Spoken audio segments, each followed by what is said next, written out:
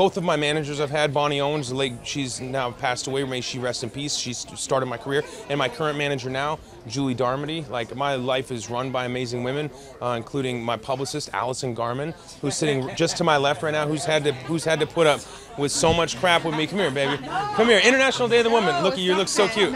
This is Allison Garman. She's just one of the many women in my life who run my life and make me who I am. My mother, my grandmother, both of whom aren't here, but who are very much in here and in here and in here too, once I start talking about them. And I have two beautiful daughters, and they are, look, I am surrounded by great women. I've had a lot of amazing women in my life, but I think none more than my wife, Jennifer Grey, who partnering and raising a teenage daughter now with her and watching the example she sets for her and the way that she confronts things that she's afraid of and conquers on a daily basis is one of the most inspiring things I've ever seen.